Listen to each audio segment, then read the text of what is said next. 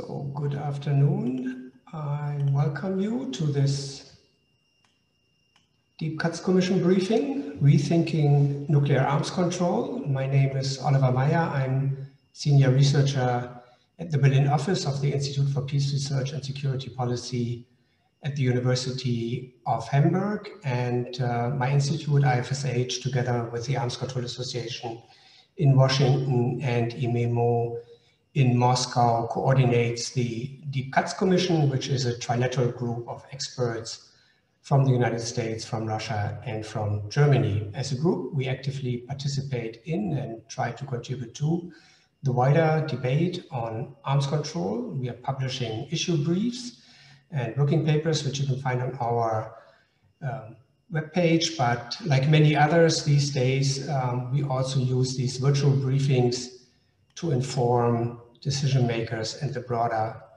public on relevant developments in the world of arms control. One day after the election, this is an obviously good opportunity to discuss the way forward with arms control, but I have to say we were hoping for some more clarity on the context forward and the way forward on arms control. But here we are in a situation where we all are also watching the news with one eye. But we are very happy and grateful that we have Rose Gottemoeller with us, joining us from California, where it's still very early in the morning. She just told me she did get some sleep over this night, which has been very exciting. And Rose obviously is one of the few people who has so much experience in this field that she can look beyond such details as the results of US presidential elections. Before I give the floor to Rose, and before we hear brief comments from two members of the Deep Cuts Commission, Andrei Zagorski and Götz, Neuneck, a few remarks on the ground rules for this meeting. We are recording this briefing and we will post it afterwards on the Deep Cuts Commission website. That's one reason to go to the website. So you can also find our publications there, including 3 very new papers that we published just over the last week on missile defense, strategic stability talks, and New START extensions. So many reasons to look up our websites. For this meeting, we have had more than 100 registrations, so quite a big group following this.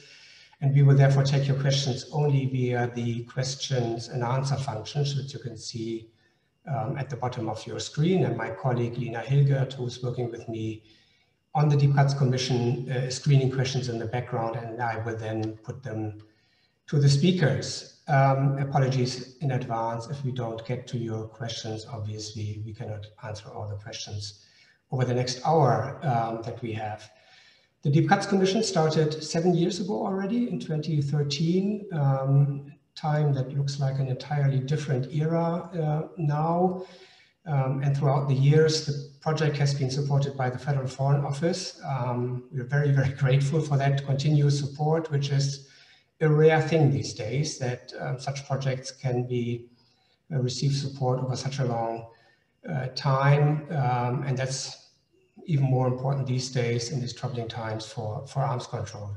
We are very happy that Susanne Baumann, the federal government's commissioner for disarmament and arms control, is joining us today.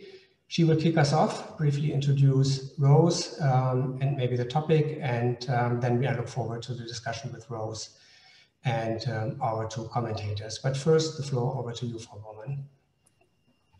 Thank you very much, Oliver Meier, and thank you very much for the Deep Cuts Commission organizing today's briefing, Rethinking Nuclear Arms Control. Not only you are grateful for the support of the German Foreign Office, we are also very grateful for the work of the Deep Cuts Commission over the last couple of years.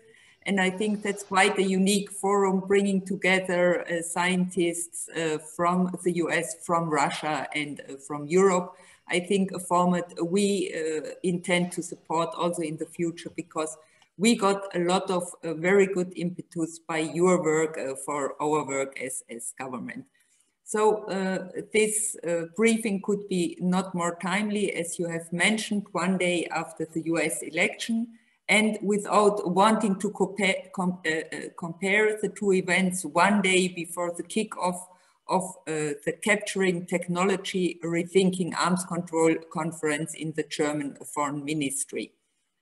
I think time is overdue to stop the erosion of arms control, and it's important to provide new impetus and momentum to arms control, disarmament, and non-proliferation. This for me includes very clearly preserving treaties that provide security, New START, just to mention one, but also rethinking arms control in the light of the various challenges that new players, new technologies, and new domains pose to the arms control architecture. Rose, I could not think of a better and more experienced expert to discuss these matters than with you. I always appreciated your realistic approach to arms control, stressing that arms control is not an end in itself, but a contribution to our security. And at the same time, you never lost vision of what can and should be achieved in the near or distant future. Your recent article and today's briefing on the topic will be the best proof of it. Dear audience, allow me to very briefly introduce Rose Gottemoeller, whom I know and from whom I learned a lot over the last couple of years. Before becoming a Frank E. and Arthur W. Payne Distinguished Lecturer at Stanford University's Freeman Spogli Institute and a non-resident Senior Fellow in Carnegie's Nuclear Policy Program, Rose Gottemoeller served as a Deputy Secretary General of NATO, the highest position ever held by a woman at NATO. Until 2016, in her position at the Undersecretary for Arms Control and International Security, she advised the US Secretary of State on non-proliferation, arms control, and political military affairs, the INF Treaty being one of them. As the chief US negotiator of the New START Treaty with Russia, she knows the treaty, its genesis and negotiation history better than any one of us. In previous position, for instance, as director of the Carnegie Moscow Center at the US Department of Energy or the National Security Council in the White House, she was responsible for non-proliferation, cooperation with Russia and the newly independent states, and the denuclearization in Ukraine, Kazakhstan, and Belarus. Rose, thank you very much for sharing your views with us today. I'm looking very much forward to this, and the floor is yours. Thank you.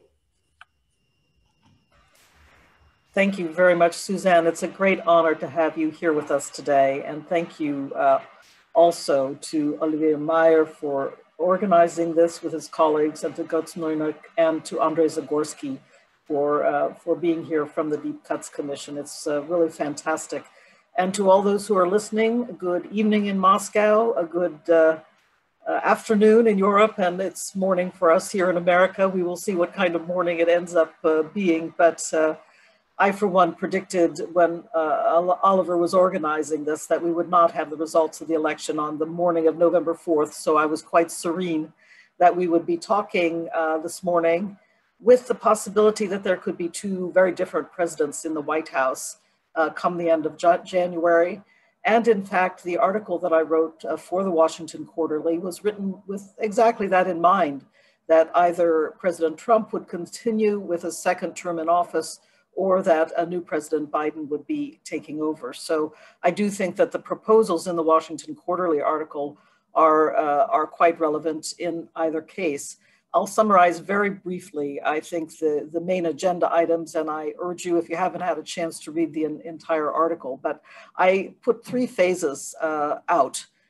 First phase, I say, necessary to extend the New START treaty. I argue for 5 years, as is permitted by the treaty, in order to ensure that we have enough time to tackle the second phase, which is more difficult, more ambitious, but very, very necessary.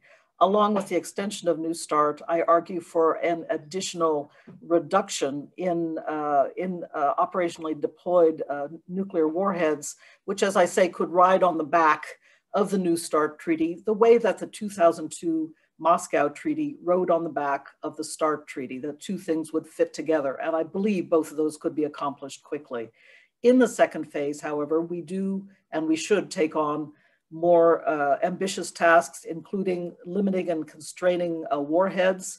And I know there have been some discussions of that already between Moscow and Washington. I'll come back to that in a moment. But also, I believe it's high time that we begin to talk to China. And I do support the efforts of the Trump administration to bring China to the table, not to bring it to a strategic arms reduction negotiation, because China's arsenal is so much smaller than that of the United States and that of Russia, but to begin to talk about systems where they have greater equality of numbers, and particularly intermediate range missiles, ground launched in nature, that are deployed in Eurasia. So I do think that that also will be a very long and difficult negotiation, a very difficult discussion to begin with, even to urge China to come to the table. But nevertheless, I think that is a worthy goal for the second phase that I am talking about. The third phase I want to emphasize, because I do think it's important we all start thinking about the future of where we go with arms control, nuclear arms control.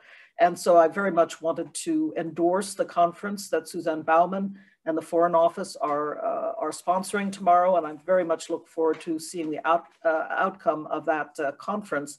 But I'll just note that I really think it's important to pay attention to the advent of some new technologies that give us wider verification and monitoring perspectives than we have had in the past.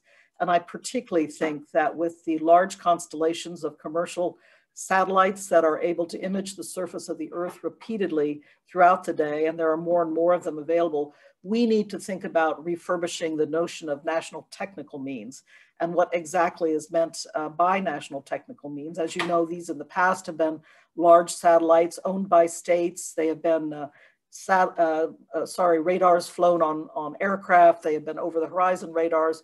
Now I think we can consider what it would be like to bring some commercial assets to bear. And I think there's an important reason that this may be attractive, not only to Russia, but to China and to other possible participants in arms control negotiations. And that is because the better your NTM are, the better your national technical means are, the less you have to rely on on-site inspection, on inspectors on the ground. And so I think it's a way that we can all develop a mutual interest in developing better national technical means. And then, of course, underscoring the principle that's ensconced in New START, as it was in all the treaties before it, and that is there should be non-interference with national technical means. Now, let me end my remarks by saying I think there are two very interesting ideas on the table already, and I think they deserve to be pursued, no matter who, again, arrives in the White House on the 20th of January. The first is the exchange, the negotiation that's been going on between Moscow and Washington, wherein the Trump administration has proposed a freeze on all warheads that would develop some verification measures to go along with it, as well as an extension of New START. I do understand that a one-year extension is on the table, and the Kremlin has accepted that. I continue to argue for 5 years, but nevertheless, I do think it is an offer that deserves further work, and we should be considering how to carry it forward, because establishing the principle that we are going to work next on limiting and controlling warheads, including their monitoring and verification, is a very important principle to establish. So I wish the negotiators well as they continue their work, and I would welcome comments from the audience about that idea today. But the other interesting idea that is on the table is the idea for improving the moratorium offer that came from the Russian Federation a year ago, moratorium on deployment of intermediate range ground launch systems in Europe. The reason it's an improvement is that the Russian Federation has finally put the 9M729 missile on the table. always, well, in my time trying to negotiate about this matter, the Russian Federation was denying the existence of the missile. Now, at least, they are acknowledging that the missile exists, and now it has been put on the table. Of course, I find the offer made so far inadequate. It would only focus verification and monitoring on the Kaliningrad region, as I understand it, but it is an offer to look at and to think about ways to improve, to develop at the negotiating table. So I think we have two very different but very interesting proposals coming from opposite capitals, from one from Washington, the other from Moscow, and they do deserve further consideration. So with that, Oliver, I'll turn it back over to you, and I very much look forward to our discussion. Thank you very much. Thank you for summarizing your article, but also linking it to the current discussion we are having in the political sphere on how to move forward. Thank you also for mentioning verification, which is the key topic which IFSH is contributing to the Rethinking Arms Control Conference at the Foreign Office. So this sits well between your great article and the meeting that is going to take place at the Foreign Office, or virtually, I should say, but organized by the Foreign Office over the next 2 days. One of the trademarks of the Götz Commission is that it's a trilateral group. So we have invited 2 commission members from Moscow and from Wuppertal in Germany to comment on your input. First up is Andrei Zagorski, who is the head of the Department of Disarmament and Conflict Resolution at IMEMO, our Russian partner in this project. Andrei, if you briefly want to pick up some of the ideas that Rose has spoken on. Over to you. Thank you, Oliver. Let me raise 3 points for the sake of the time, and we can come back to other issues in the debate to which I'm looking forward. Well, first of all, Rose has mentioned the US proposal for sketching out the treaty and extending the New START for 1 year. In fact, I believe we are at the very beginning of real bargaining on what happens to the New START and where we go next. The US proposal was linking extension for 1 year to Russian agreement on the parameters of a new treaty, which would include also different types, new types of verification, etc. Russia has responded to this, saying, let us extend it to for 1 year and then discuss the parameters of a new treaty later on, having the time for doing so. So the actual bargaining would be forthcoming. I would not expect Moscow to be more specific before the US election, not least because the Biden campaign would promise to extend the New START without preconditions. And why would Moscow agree to the US proposal if it could have a chance of extending New START for free? But the issue of the parameters of a new agreement is there. My second point will be, even if we suggest that Biden wins and we have a New START extended for 5 years, reaching any agreement on the substance of a new treaty would be very difficult. So the problem would not go away, and particularly because the Trump administration has suggested to cover all nuclear weapons and warheads by the new treaty. The idea is not entirely new, but we never came close to such an agreement. We looked forward to this in 1997 while agreeing on the parameters for the START 3. Verification was a big issue at this time. So, of course, including all types of nuclear weapons would be an issue here. And this time it will be also the INF range systems which were not discussed within the START 3 projects. So this will not go away, and discussing the path to a new agreement would be no less difficult, no matter who wins the election. So the hard bargaining time is still there. My third point is on China. I would generally agree with your argument on lost case of getting China into the strategic nuclear arms reduction talks. I see a problem elsewhere, because if we look at the possible options,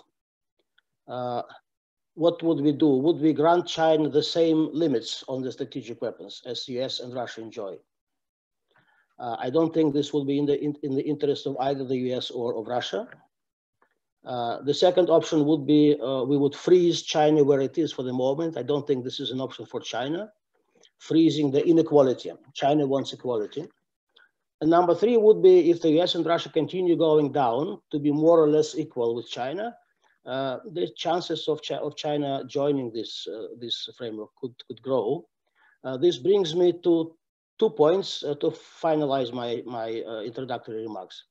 First of all, I believe that next step should be bilateral. And this is what you discuss in the article. And I think you have a great idea that we can go down to 1,000 on both sides, even without waiting for a new treaty. And verifying this by the extended New START means exactly what we did with the swords. So this will be, again, another elegant solution for this.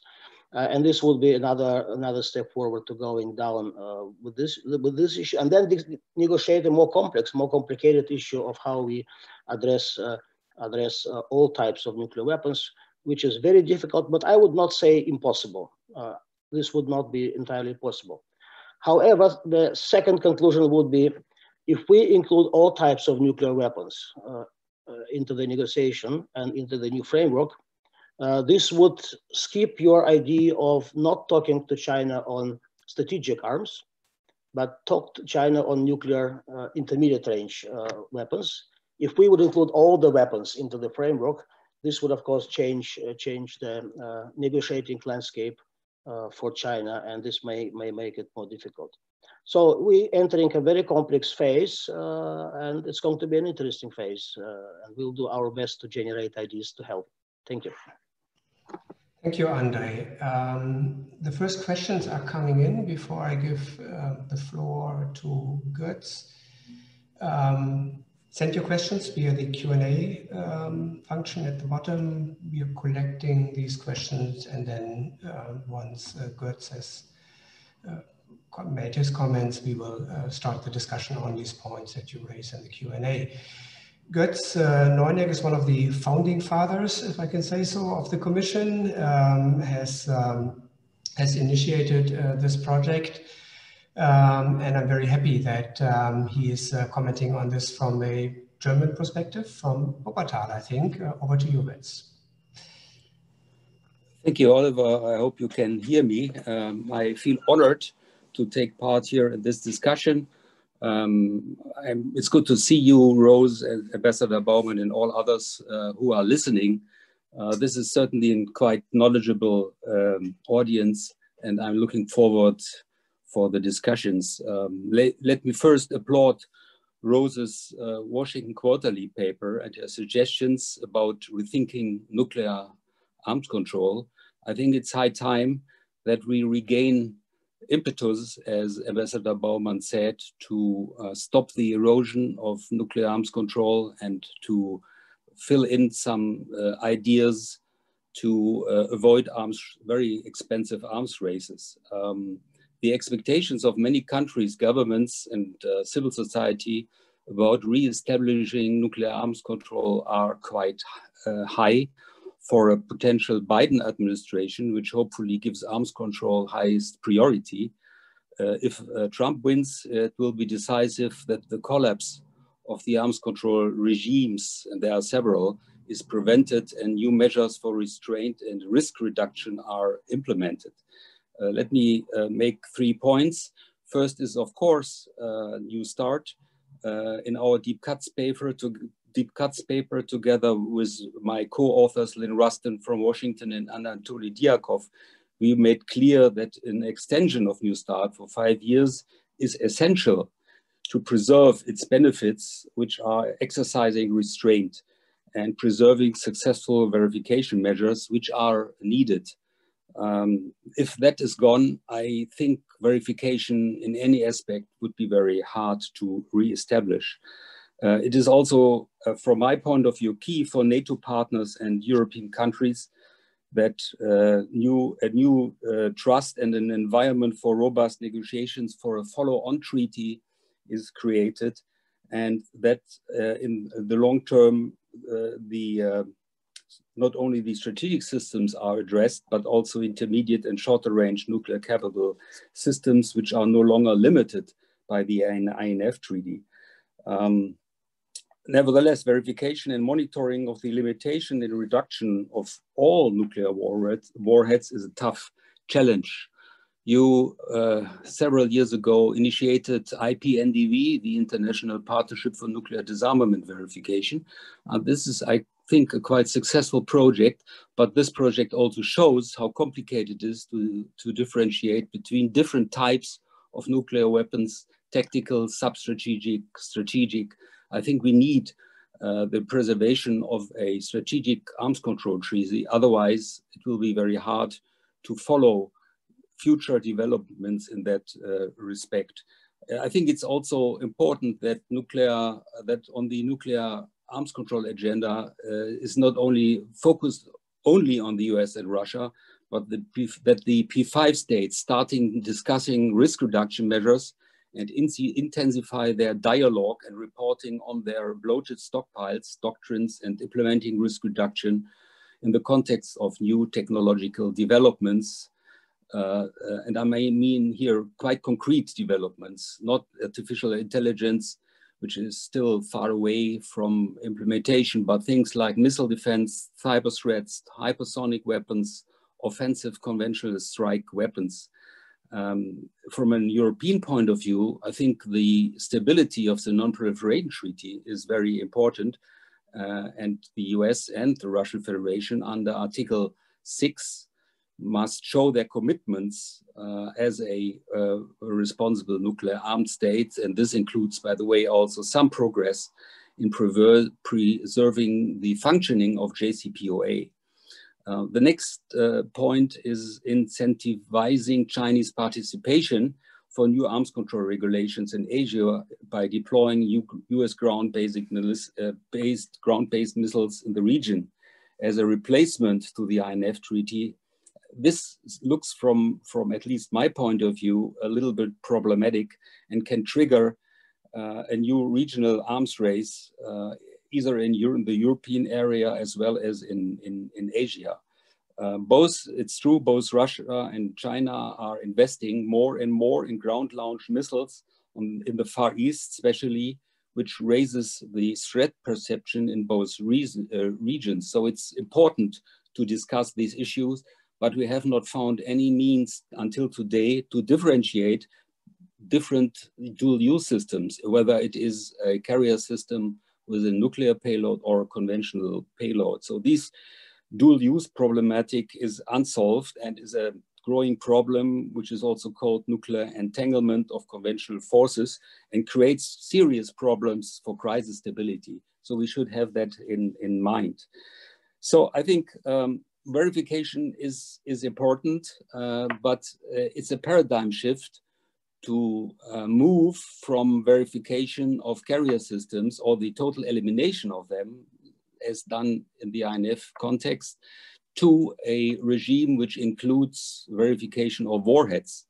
Because you made some very good proposals, by the way, on on-site, reentry vehicle on-site inspections, or you mentioned commercial satellites and actors in that field. But I think this is still far away, and we actually need to stop the dynamic we have in Europe here about the deployment of dual-use conventional or nuclear strike systems. I think that should be on the table. And I will not go into any detail about conventional arms control, but I think for the Europeans, conventional arms control is not dead. Our colleagues, Wolfgang Zellner, Steve Pfeiffer, and Olga Olika made a quite good proposal, a fresh approach to arms control. And I think this forms a good basis for future systematic talks between NATO, Russia, and the US, which needs, by the way, the full awareness of the US government, but also by NATO to achieve some kind of breakthroughs here. So I think my time is over, and I'm looking forward for the debates, the questions, and our discussion. Thank you. Thank you very much, Götz, and thanks to all three speakers for being brief. Also, we have a good half hour now for the questions which are coming in from you. I would give Rose the opportunity to respond also to some of the points raised by Andrei and Götz, but let me maybe also put to you 3 questions on the US politics on arms control, which are, I think, a bit independent of who will eventually win the presidential elections. Amy Wolf from the Congressional Research Service asks Rose directly, first, why do you think a reduction to 1,000 warheads would be quick and easy? Doesn't it require a policy choice to make that reduction and the political support to do so from the legislative branch? And secondly, what form do you think future arms control should take if one assumes that a closely divided Senate is unlikely to consent to the ratification of any treaty presented by a Democratic president? And Greg Thielman, fellow commissioner, asks from Washington, the probable retention of Republican control of the Senate will make ratification of any future strategic nuclear arms control agreement less likely, even with the Biden administration. So a similar question, how should this affect our thinking about negotiating strategy? Rose, if you want to respond to the comments and maybe also comment on how do we move forward given what we know already about the outcome of the elections, that would be great. Over to you. Yes, well, I am rather a proponent of continuing to, frankly, to push the Senate to fulfill their constitutional duty to give advice and consent to treaties. When we simply walk away and say we're not going to try anymore, it allows them to duck that responsibility. I've discussed this with Amy and with Greg on several occasions, and I think how shall I put it, my commitment in this regard is born on the process of ratifying the New START Treaty, which wasn't easy. It took an enormous amount of heavy lifting. But I do believe that when senators are allowed to engage with the process from beginning to end, and that included visits of the National Security Working Group to Geneva during the negotiations and many, many briefings on Capitol Hill, I do believe that they can be brought to agree to a treaty on the basis of its value to US national security. That said, I do acknowledge and recognize the difficulties and that it takes time and effort. And so I do also endorse the many ideas that are out there about proceeding in different ways. Some talk about executive agreements, some talk about parallel unilateral initiatives that might be taken, wherein we would agree to a reduction, the Russians would agree to a reduction, and then we would verify and monitor that process, but they would be essentially unilateral commitments. So there are different ways to go about it. I do not discard any of those kinds of ideas, but I do enjoin us all not to give up on the concept of advice and consent by the Senate, because it is an important responsibility of theirs, and I continue to believe that we should push in that direction.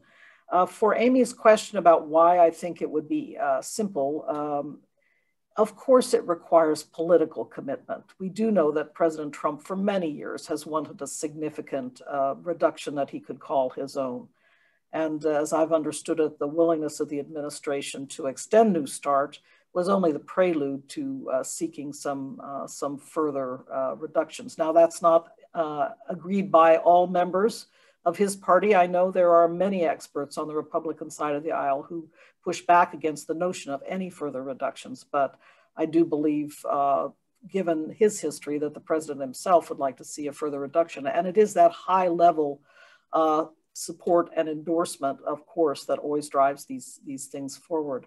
I also base my view on the fact that already at Berlin, in 2013, President Obama put on the table the notion that an up to 1/3 further reduction could be possible, and that up to 1/3 further reduction was endorsed by the US military. So I think that from the perspective of the analytical work and so forth, we could say that that such a reduction could already be supported. Again, I recognize there are some experts who say we need more warheads now, and in fact, no more reductions are possible. That is a topic for debate and discussion, but I think it is something that it is possible to accomplish and to do it rather quickly. Thank you very much. Let's maybe have 3 questions to you, but I think the others may also want to come in on nuclear arms control with regard to non-strategic intermediate range weapons. In your article, you suggest to put the N back in INF to distinguish between nuclear and non-nuclear weapons as a way also to pave the way for China to be involved in arms control, and nuclear arms control or missile arms control. There are 3 questions on the 3 countries that are concerned with this question. To Rose, a question from Nobu Akiyama from Japan on China. With regard to arms control negotiations with China, he asked, with what criteria can we distinguish strategic and non-strategic, sub-strategic weapons, given the United States and China do not share the same geographical and functional concepts of strategic? Question that's also of relevance to Europe, actually. And then Steve Pfeiffer, fellow commissioner, asked on the Russian moratorium offer. If the Russians still claim the 9M729 has a range of less than 500 kilometers, it would seem that inspections to prove that would require looking inside the missile. If US inspectors could see the engine, fuel tank, etc., could they come to a conclusion on the range? And that would be addressed to Andrei, I suppose. Is there any chance that Russia would allow such an inspection? And finally, from William Courtney, on the US side of this, the US Army seems interested in non-nuclear INF range missile systems. And in fact, I think 3 different such systems are under development. Could the US allow them to be accountable in a nuclear agreement? So different perspectives on the same problem of involving and separating and differentiating intermediate range, non-strategic weapons, missiles in a future agreement. If you want to go first again, Rose, then maybe Götz and Andrei could come in on the verification and the Russian side as well. Right, thank you. Excellent questions. I did have a chance to go through the Q&A quickly, and I think all of the questions are very, very good. So thank you to all the participants. To Akiyama-san, that question dogged us also, and Oliver mentioned it on the European side, that there was a different and continues to be a different assessment of what is strategic and non-strategic that we hear from time to time from the Russians as well. So it has to do with the geographic proximities on the Eurasian landmass, and there's no way you can get around that. But in the fact of the INF Treaty, we first broke through on that matter, and the reason we broke through on that matter was because of the short time of flight of intermediate range missiles, and therefore the threat that they posed to critical command and control targets, including command and control of strategic forces, the so-called decapitation threat.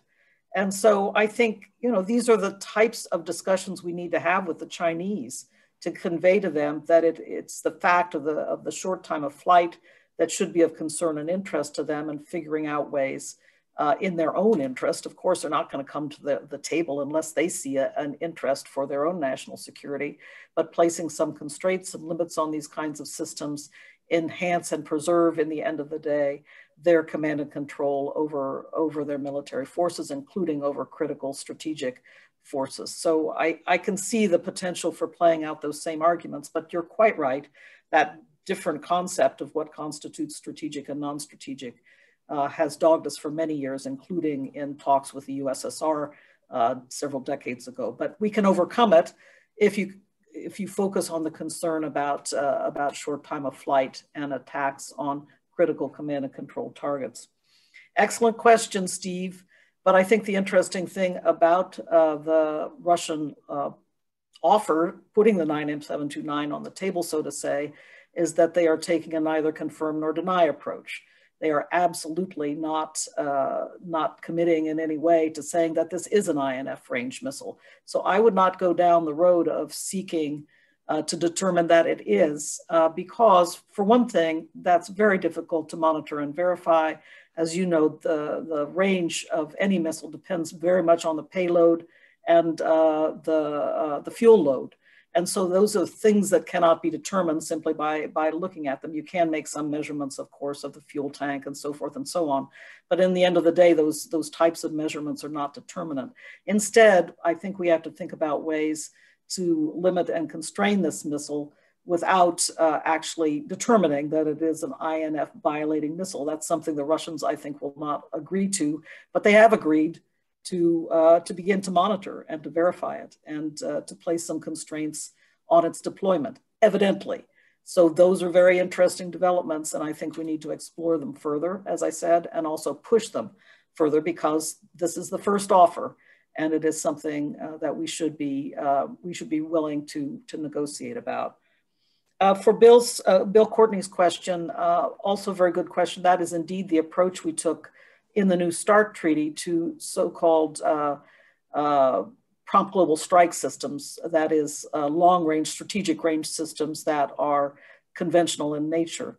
And we had what we called permit and count approach in New START, and that they were counted essentially as nuclear systems. But there are and were planned to be very, very few of them. So it was not a big deal to permit and count them in New START. I think for the future, that is why I argue that we should actually look at ways to put the N back in INF and to distinguish through monitoring and verification which systems are limited, conventionally armed systems. Perhaps we want to place some limits on. Perhaps we want to ban nuclear armed systems in those intermediate ground launched ranges. Perhaps we want to also place limits on them. But rather than permitting and counting them, I think that could get very complicated, especially for the other countries involved, such as China, who really depends quite a bit on its intermediate range ground launched systems, and would probably not want to have to permit and count nuclear armed ones in a conventional basket, so to say.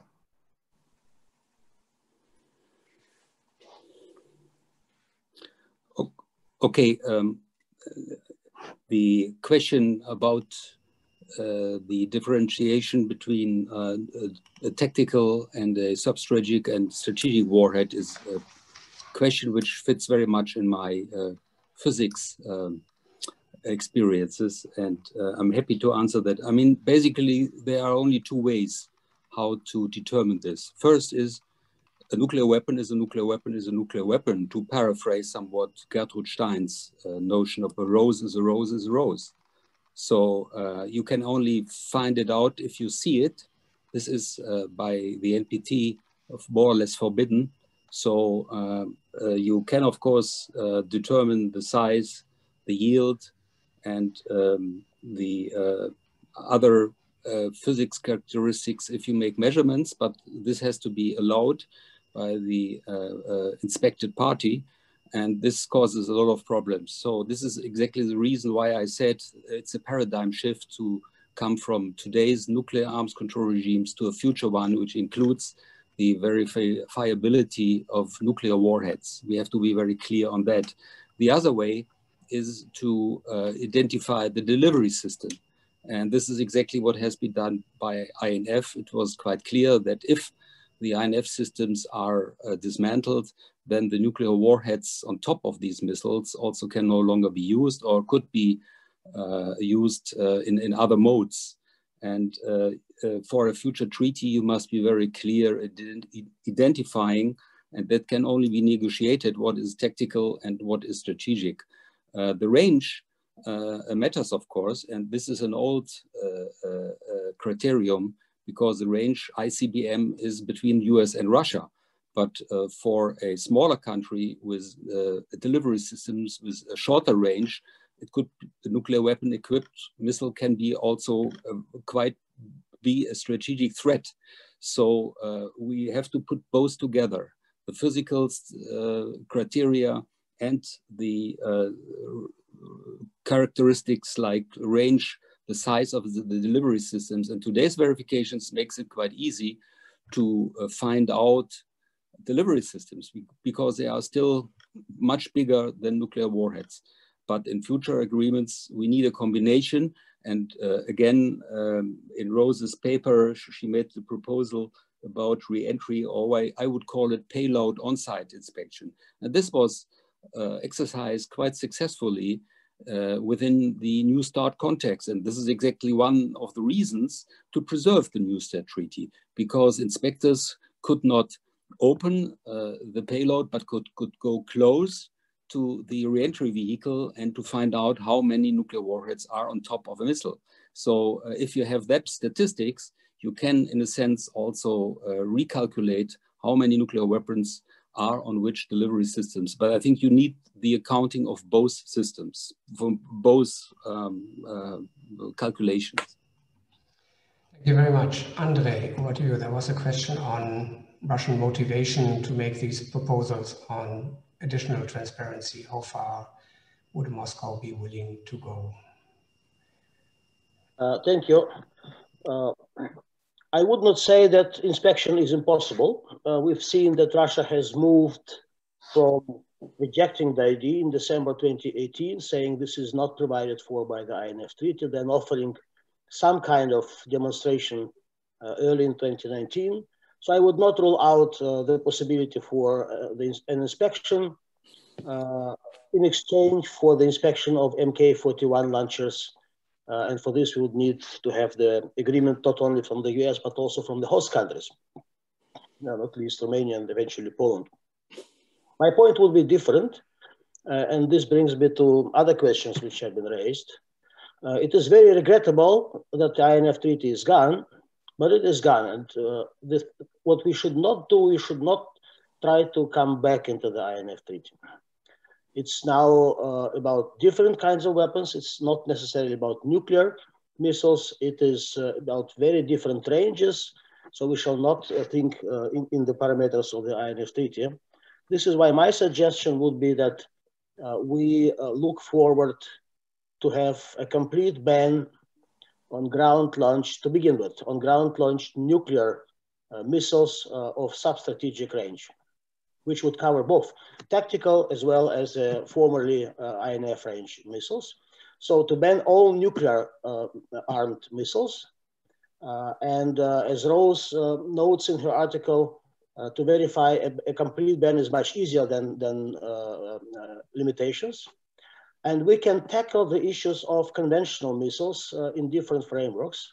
We do have debates on conventional arms control in Europe. And of course, we do discuss, there was a paper by the OEC network published that we shall consider long-range precision striking munitions, precision-guided munitions in the framework for conventional arms control. Some shorter-range missiles would be included in the category of artillery systems, etc. So we need to see how we can tackle the issue of conventional ground-launched missiles in the conventional arms by conventional arms control means, and that would not exclude addressing the question of conventional missiles in the North Pacific as well. And I certainly agree with William Courtney that at least for the US Navy, the non-nuclear intermediate range missiles by China are the headache so far. So my idea would be, let's ban the nuclear armed ground-launched missiles in all ranges until the strategic range, and then we deal with the rest of the issue by means of conventional arms control. Thank you. Thanks very much, Andrei.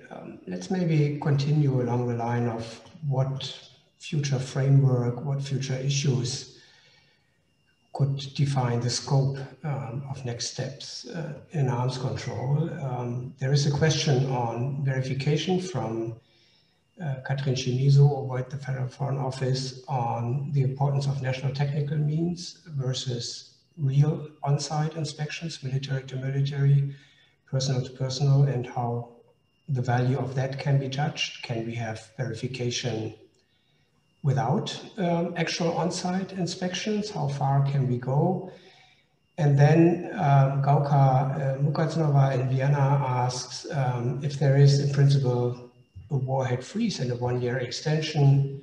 The proposal that you mentioned, Rose, in the beginning, that's on the table now. And Russia also indicated that subsequent negotiations should address all issues relevant to strategic stability, which presumably includes long-range conventional systems and missile defense. The question is, how do you assess the likelihood of the United States being willing to and able to include these issues in treaty negotiations? Rose, over to you. Thank you. I do want to emphasize, and I noted the question about how far can we go with NTM, can we dispense with on-site inspection? I absolutely do not endorse doing away totally with on-site inspection. I just, as I put it in my paper, see it as a way to reassure, especially new entrants such as China, that you know, there won't be an unlimited demand for on-site inspection, that in fact we can use national technical means to steer and prioritize what kind of on-site inspection we need as we tackle smaller objects at the negotiating table, and particularly now looking at this first freeze on warheads and then proceeding in future to have some limits or controls on warheads. These are small objects at very sensitive facilities. They will require, pardon me, they will require some kind of on-site inspection, obviously. And I beg your pardon, I'm losing my voice. I also very much endorse the questioner's notion that there is tremendous confidence building that goes on as inspectors get to know each other. I experienced that again at firsthand in the New START negotiations, because we had inspectors on both delegations, and some of them had worked together over the years on inspections. And of course, there were very tough talks on what kinds of new procedures we needed and how the inspections were going to go in New START on reentry vehicle on-site inspection. But the fact that the inspectors had worked together and spoke the same language, at least technically, although one group speaking English, the other speaking Russian, it really made a big difference. And so I absolutely endorse the questioner's notion that we need to focus on the confidence building aspects of on-site inspection as well. I'm sorry, Oliver, I was so eloquent right now, I forgot the second question. Could you just repeat it very quickly for me, please? The second question, I just deleted it from the list of questions. Somebody help me out here. This was Gauka. Gauka was missing. That's right. Gauka's question on the framework, if the proposal for a one-year moratorium is accepted and the Russian proposal basically to include all strategic, all nuclear weapons, what could that look like? Well, it is, you know, it's a very interesting proposal to have a one-year moratorium and include all nuclear weapons, as it's a freeze that would not immediately have monitoring and verification associated with it. You know, the freeze will be in the eye of the beholder, how exactly, what will be included in it. There's the question of what to do about the so-called weapons awaiting dismantlement that are not considered fit for operational deployment. You know, both sides have those kinds of stockpiles as well. So how exactly you define the freeze will be an important matter. But I think the most important matter going forward will be figuring out exactly how to move forward on monitoring and verification. And I know, again, the Trump administration has put forward the interesting idea of doing a verification experiment.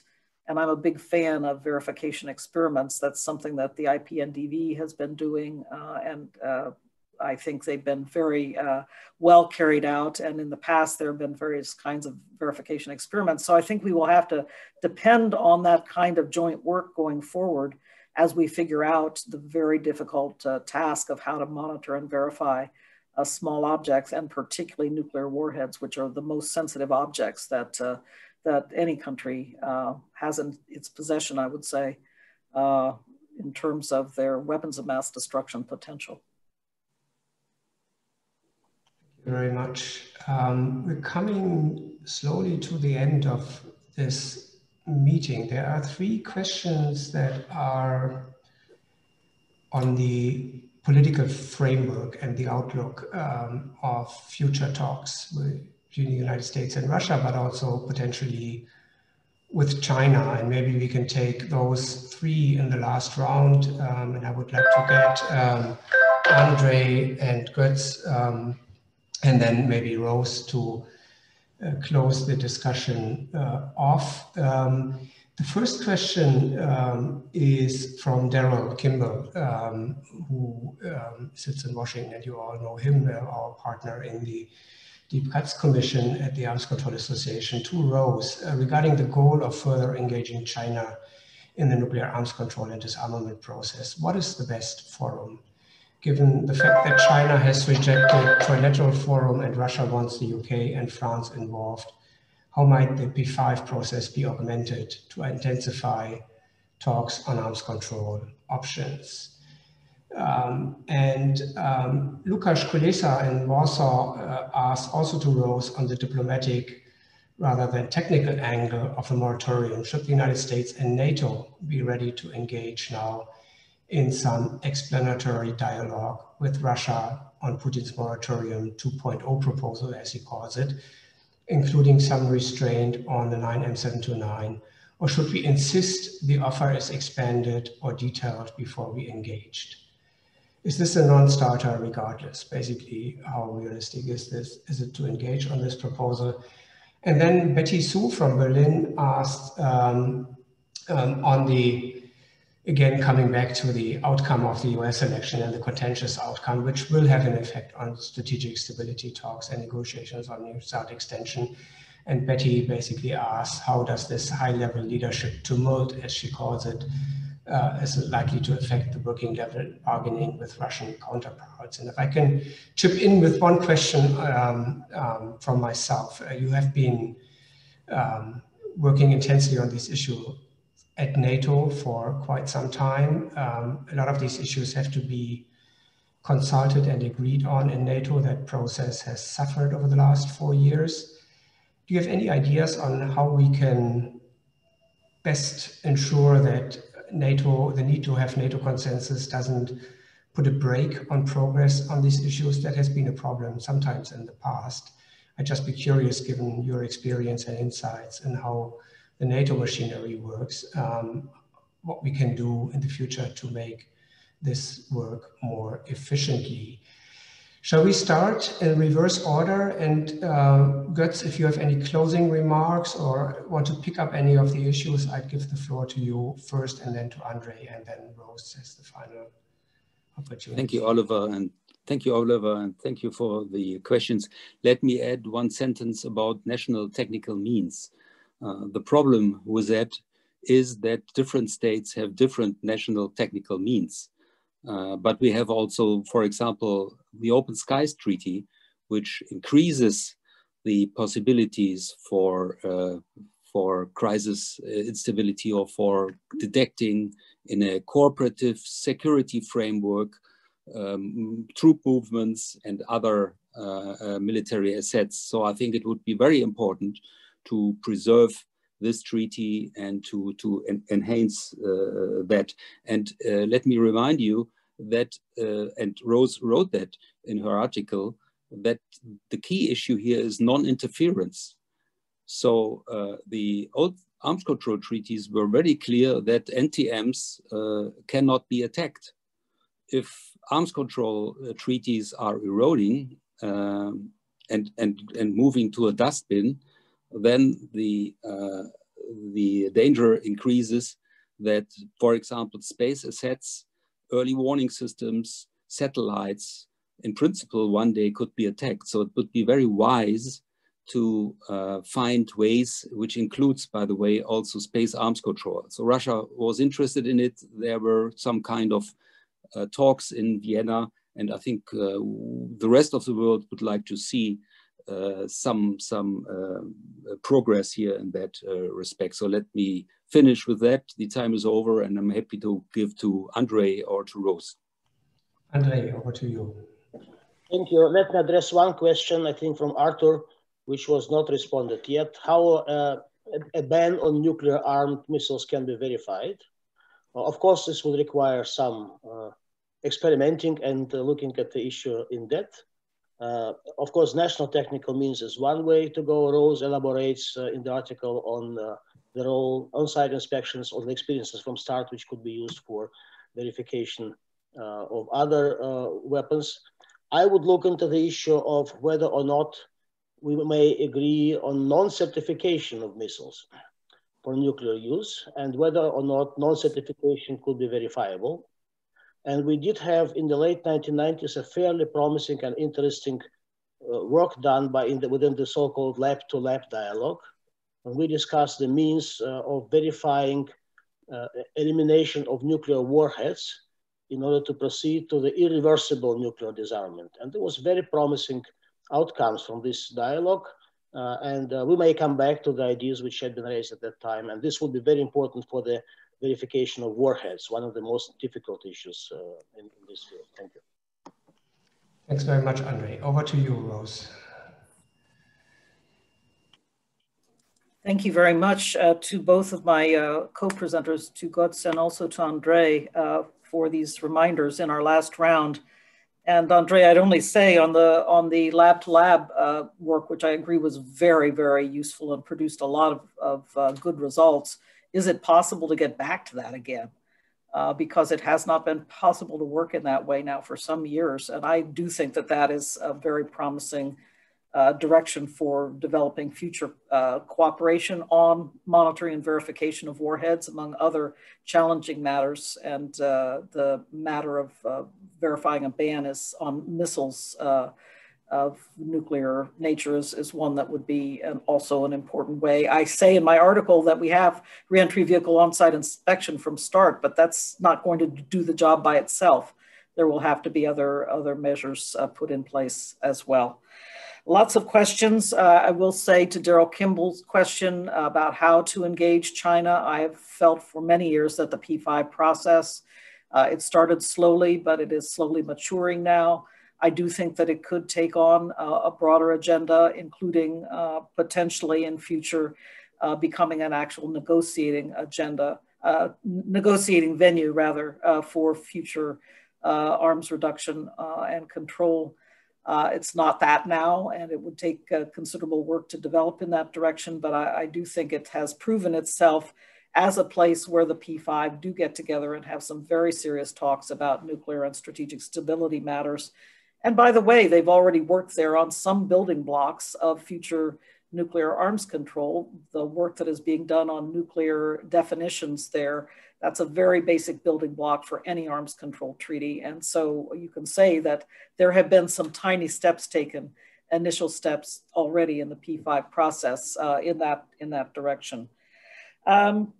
The range of questions about NATO and consultation and so forth, I do think that NATO has come a long way, certainly since my time as undersecretary, when there was not a whole lot of enthusiasm at NATO or interest in working these issues. And I've been very impressed with the work that has been done, even since I left as Deputy Secretary General over the last year. There have been consultations by the Trump administration, and there have been particular tasks that NATO's been asked to take on and consider ways to develop certain concepts. I think all of this is very valuable and shows that NATO, I think, has the potential to return to the kinds of roles it played during earlier periods, such as the negotiation of the Conventional Forces in Europe Treaty and also the negotiation of the INF Treaty. So I endorse and believe that we should be striving for further deep consultation and deep I would say, work on these issues at NATO. And certainly the capacity seems to be developing there now as it had not been in the past. My view is that, you know, this offer, the moratorium 2.0 or however you want to put it, is an interesting offer because, as I said, the Russians have finally offered up the 9M729 in this kind of neither confirm nor deny way, not admitting in any way that it's a violation of the INF Treaty. So I think it's, you know, it's an offer that I would have some discussions with them about. And yes, I absolutely would come back with a tougher demand on them because, as I said in my opening remarks, they're only talking about some kind of monitoring at Kaliningrad, and yet they're talking about a moratorium that would extend throughout the European part of Russia. So, you know, for one thing, we need to talk about some kind of monitoring regime that would expand and cover more territory in the Russian Federation. So it's a first offer from the Russian side. It's not their last and final offer, but that's something that could use some exploration, I think. And so that would be my view of the matter. Thank you very much, Rose, also for highlighting, you know, one way that we could take these discussions forward in the short term. Many ideas in the discussion, I think, on the midterm and long term also. That was very useful. Thank you, all three speakers, and Frau Baumann for joining the event today, and particularly to Rose for getting up so early after what was, I'm sure, a short night. We see in the background the sun coming up in California. I hope it will be a day that brings more clarity and maybe also a situation that is more conducive to arms control and progress on arms control and disarmament than the last 4 years have been. Thank you all for joining the discussion and the event today. Again, you can go to our website soon and see the recording of it. If you missed parts of it, you can also find papers there, including papers from the commentators, Götz and Andrei, and many of the people who asked smart questions today. I apologize that there are quite a few smart questions left unanswered in the Q&A. We just didn't have enough time. But I hope it was useful nevertheless. I really enjoyed it, learned a lot. So the best to you all, stay safe, follow the Deep Cuts Commission, and I hope to see you soon again. Good luck to you all and stay well. Bye-bye. Thank you all very, very much.